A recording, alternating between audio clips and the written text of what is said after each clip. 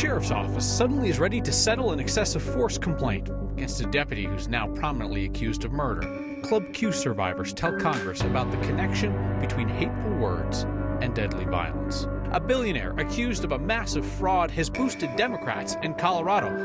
Claims he secretly funneled money to Republicans, too. We're unveiling an extensive project documenting the Marshall Fire from every angle through the eyes of the people who were there. It was so intense. It was just something unbelievable. A surprise that isn't horrible. Sure, we'll take it.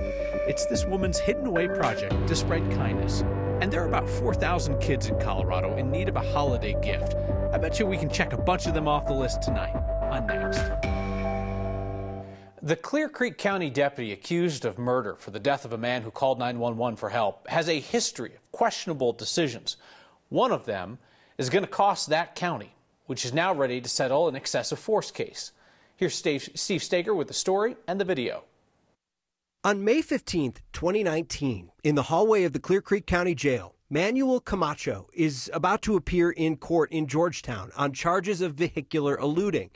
A deputy puts handcuffs on Camacho. He attempts to put leg restraints on him, and according to a lawsuit Camacho filed, he has some permanent swelling in his left leg, so he asked the deputy to get a bigger restraint. This is when Deputy Andrew Buin starts to approach from the left of your screen. Let's pause for a moment and remind you, Buin is currently facing second-degree murder charges for the shooting death of Christian Glass this summer. In an affidavit about this case, Buin claims Camacho turns toward him in a threatening manner. Then he takes him to the ground. There's no audio on the video, so it's hard to tell what either man says. Mr. Camacho was handcuffed. He was restrained. When an individual is handcuffed, there is a duty of care by the officers around them. Siddhartha Rathod is representing Christian Glass's family, but is not involved in this case. He wants to talk about this because he believes it shows a pattern about Buin. Only Officer Buin took it upon himself to grab and take to the ground by the head this restrained and handcuffed inmate. When Camacho filed a complaint with the sheriff's office about the hallway takedown, he says he told detectives he didn't want to press charges, but he wanted the issue handled administratively. According to records we've requested about Buin, he faced no discipline. Attorneys for the county and the deputies involved in this case indicated Tuesday they are ready to pay Camacho a settlement. What the video demonstrates and what the settlement demonstrates is that Clear Creek County knew that Officer Buin was violent, aggressive, and should not have been on the force. And the end result of their failure to discipline him, their failure to take appropriate action against him, was the murder of Christian Glass. Now, the county got back to me today, said they won't be able to comment on the size of the settlement until it's approved by the court. The attorneys for Buin and the other deputies in this case had no comment about the settlement. Camacho is currently in prison on an unrelated case, so we were unable to get in touch with him about the settlement in this case. This is a 2019 incident, and just now the county's like, yeah, we'll pay you. A long time ago, and this guy has been representing himself from prison. He's had no attorney. He filed this case based on a grievance. He says that he wanted to see something done to the deputies who were involved in this, and when he followed back up, they said, oh, well, we can't tell you if anything happened administratively, so we decided to file the lawsuit. It's dragged on and on and on, and you have to think, why are they settling this case? This isn't the most sympathetic of characters in the world. I mean, he's been in and out of prison his whole life. There must have been something with this video and maybe some of the attention that Clear Creek County is getting right now that may have kind of led this case forward. Methinks you might have figured it out. Steve, thank you. Club Q survivors told Congress today that hate speech turns into hateful actions, and that's when people die. They described the rise in anti-LGBTQ violence as a human rights issue for our country. A House committee is looking at the connection between anti-LGBTQ rhetoric and violent attacks. Club Q owner Matthew Haynes and shooting survivor James Slaw were there on Capitol Hill today. They described the shooting as a targeted attack, and they raised concerns about far-right rhetoric falsely painting the trans community and drag performers as somehow grooming children for pedophilia. Club Q bartender Michael Anderson also testified before Congress today, called on them to pass a ban on so-called assault weapons. When I stared down the barrel of that gun, I realized I stood no chance against a weapon of that power magazine capacity, and seemingly automatic firing rate. I want to thank President Biden for fighting to reinstate the assault weapons ban, and I sincerely hope you will support that reform so that we may try to prevent more people from needlessly dying. The assault weapons ban is not likely to pass in a divided Congress. It stands a better chance in Colorado at the state level, where Democrats run the whole show.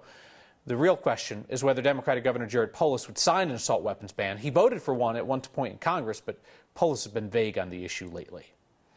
A crypto billionaire arrested this week had donated to some Colorado Democrats. A grand jury indictment says that money used for political donations was stolen from investors. Sam Bankman-Fried's the co-founder of a now bankrupt cryptocurrency company, FTX. He was arrested Monday, indicted on fraud charges. In the years leading up to his arrest, he and his family made millions of dollars in on-the-record donations to Democratic legislators and PACs.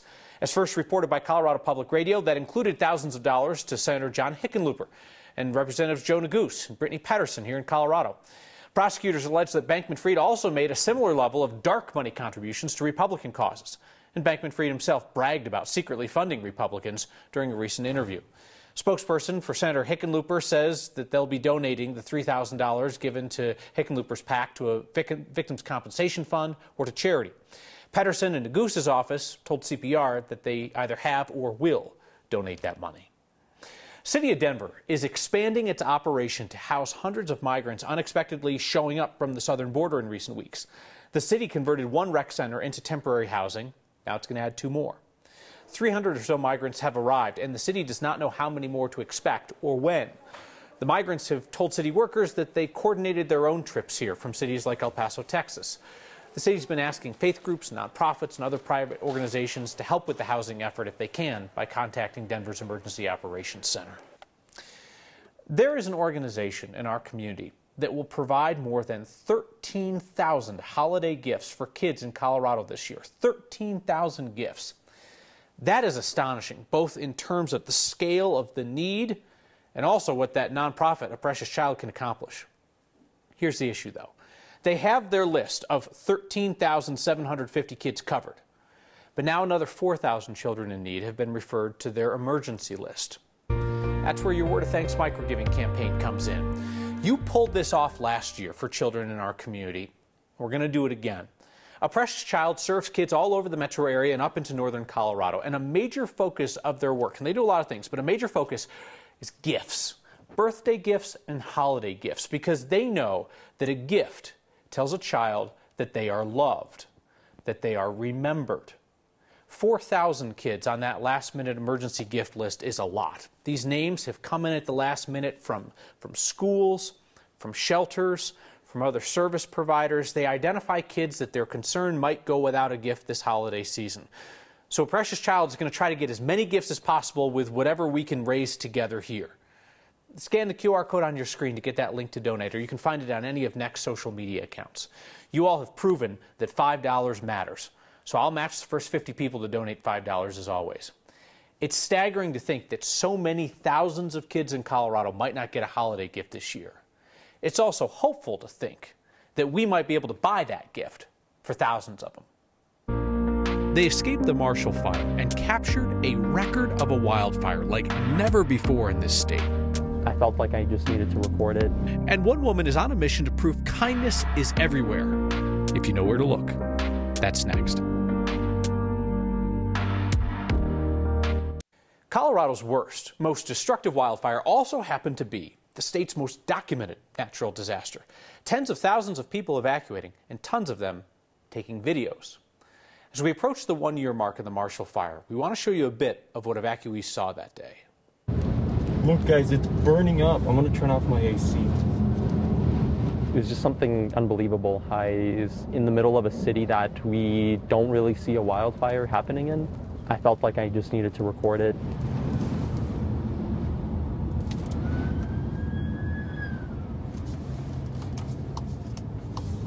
Holy guys, this is insane, bro. Insane. I've never seen something like this, bro. What the fudge? It was so intense. It was just something unbelievable. Look at that. Just look at that. I should not have opened the window. Yeah, as I drove out, I made a stop right here behind these charging stations and took a video. of kind of the fires coming this way. I know this area a little bit well, so I knew that everyone was leaving the store at that time. I knew that everything was going to get blocked off east up here. Oh my God. Holy This is in Superior, guys, right now, in Boulder. I tried to find alternative routes through here. My best bet was to go, westbound, and then try to just take the highway or try to take the off-ramp off the highway. There wasn't a sign of a fire, just a lot of smoke. But as I was going that way, the smoke thickened up really intensively. I couldn't really see anything. God help us right now. God help us. Holy Holy Holy Holy Holy Did you guys just see that? Holy I cursed a lot in the video. I think I was in a moment of kind of shock. It's just something that you don't see every day, and for me, I think that was the one way to release my energy that I was feeling inside and just let it all out and not cry, not overwhelm myself. I need to be okay to drive, so just yelling and cursing maybe helped relieve that. Our Originals team has spent months gathering hundreds of videos, all in an effort to show you just how fast these things can turn. The website itself is live now. Head to it at marshallfiremap.com. It can tell you where and when that fire burned. And most importantly, it can show you just how fast it moved that day, a problem that has implications for hundreds of thousands of people living all along the Front Range. Kyle? Chris, I imagine for some people, this is going to be their first look at what the fire looked like in their neighborhood, because they were at work, they weren't home, whatever else, but somebody else was there, and you guys have put together this enormous ream of documentation where you can look at the fire by location, by time, that sort of thing. Yeah, 650 videos in all, security cameras, body cameras, cell phone cameras. Everybody has a camera these days, and that captured it really in sort of a minute-by-minute, location-by-location experience, so that people can see what happens when an urban firestorm moves into the suburbs. Just got a note in from an ex-viewer, Judy Watson, who says this project is going to be invaluable for fire districts nationwide to help them understand urban wildfires. What is your hope for this project? It's really that, to really help educate people what these fires can turn, because everybody that sort of tells the same story, they had a 10 or 15 minutes where they see a little bit of puff of smoke off in the distance, and then all of a sudden that puff of smoke moves very quickly. Grass fires move very quickly, and when they start to interact with the suburbs, with houses and with other buildings, it changes the dynamic completely. Chris, thank you. You bet.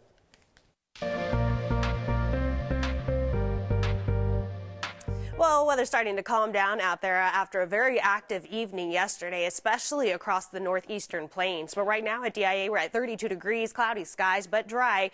We see winds coming in from the south-southwest at around 5 miles per hour, making it feel closer to 27 degrees out there. That very large system that has passed us by, still sweeping northeastern corners of the state, though, has made its way further north and east here. But as you take a look in Colorado, we do just have some light lingering showers in portions of the plains and then off into the western slope there coming through Grand Junction, but we are going to continue to clear out and dry out as we go through the rest of the evening and certainly into the day tomorrow. So through the rest of the day, we do still have avalanche warnings that'll be in effect. That's going to be Park Range, Medicine Bone Mountains, Never Summer Mountains, and Northern Front Range. We're going to continue to monitor those backcountry areas through the rest of the evening. Now, in the meantime, partly cloudy skies here in Denver, lows near 15 degrees, and we have a chilly stretch of weather ahead. We stay in the lower 30s through the rest of the week, low 40s for the weekend, then we're back in the 30s as we start the next work week. They don't call it a truck stop for nothing. 24 hours later, and the same guys we talked to yesterday are still stuck, turning over a rock and finding kindness. It's just sort of a way to pay it forward in love. Hidden words of encouragement all over town. Next. There are a bunch of truckers in northeastern Colorado who have now spent nearly 2 full days going nowhere. Yesterday, we introduced you to drivers waiting out the blizzard at a truck stop on I-76. We went back today and found them exactly where we left them. I-76 and many of the roads in northeastern Colorado are still closed after the storm, and there are not convenient detours, especially for trucks. So what do you do for 2 days inside a small truck that's not moving? The same guys we talked to yesterday told us they're still watching movies, they're refreshing the weather app. They've learned you can really only nap so much in a day. From here to inside to the truck stop. That's all I moved. Truck stayed same spot. I haven't moved a centimeter. So nothing's changed at all. I wish we had something more exciting to talk about, but this is it. It's cool. That's it. It's part of the deal, part of the job. CDOT tells us it's not just Colorado having issues. They don't want to open the interstate out to the Nebraska line until the roads in Nebraska are also clear. There aren't as many truck stops out east, so they would rather have the truckers at a safe spot with some services until they know the roads are clear. Next time you're walking around Denver, take a look around, and you might find some encouragement where you least expect it. The Kindness Rocks Project encourages people to use something as small and simple as a rock to spread joy. We are in downtown Denver. I'm Marcy Lundy. I am the founder of Kindness Rocks in the City. So Kindness Rocks in the City is just sort of a way to pay it forward in love. Painting rocks and writing words of encouragement, or just painting bright, beautiful rocks to catch people's attention. And what I think is special about doing it downtown is, you know, it's the heart of the city. People are busy moving, and so to look around and you suddenly see this bright kindness rock or something that says "be kind" on it. In the heart of the city, you don't really think that you'll see something like that, so that kind of adds to the fun of it. I very much love being artsy fartsy. I am not necessarily a grand painter, but you know, I hope that people find joy in it. It brings me joy to create them and place them in the world. So I actually have one that's supposed to emulate a Christmas bulb, and that's the one I will be setting out. Maybe just a little off the beaten path of the mall, just because I try to be very discreet. If you feel inclined to take it, please do, you know. So literally someone just picked it up while I was talking to you. Which is pretty awesome. That's the mission, just something to make people smile. And it is that easy. Isn't that cool? How can you not help but smile when a person picks up the rock and looks at it? Marcy Lundy started the project in 2019, says she was inspired by a similar project in Massachusetts. Since then, she figures she's hidden somewhere between 300 and 500 rocks. Hey, so this week, we, like you and me, we are helping provide holiday gifts for kids who might otherwise go without. Pretty decent way to spend a Wednesday. That and your feedback next. The nonprofit A Precious Child takes on this enormous project every holiday season, getting gifts for thousands upon thousands of kids in need in Colorado. This year, 13,000 gifts.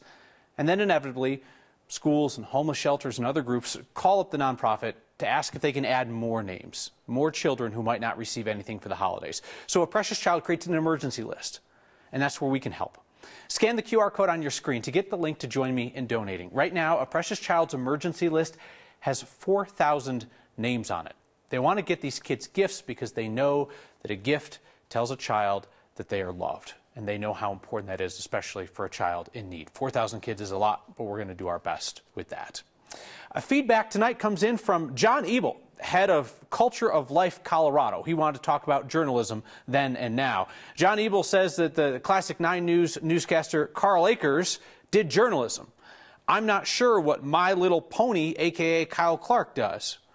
I love this because my girls are going to get into My Little Pony in just a little bit, and to find out that a grown man in town was kind enough to bestow me with that nickname, my girls are going to love that, John. Wait till they hear their dad is My Little Pony. Awesome. See you next time.